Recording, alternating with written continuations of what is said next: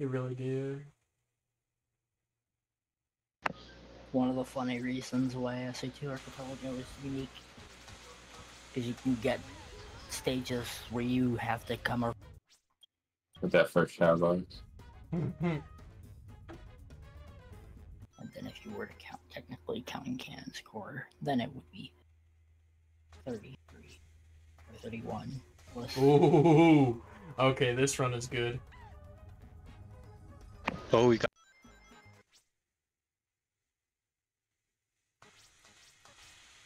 No way.